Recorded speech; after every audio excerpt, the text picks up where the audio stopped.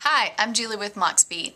In this video I'm going to show you how to change your iTunes songs to MP3 format. So you can follow along with me. I have my iTunes pulled up.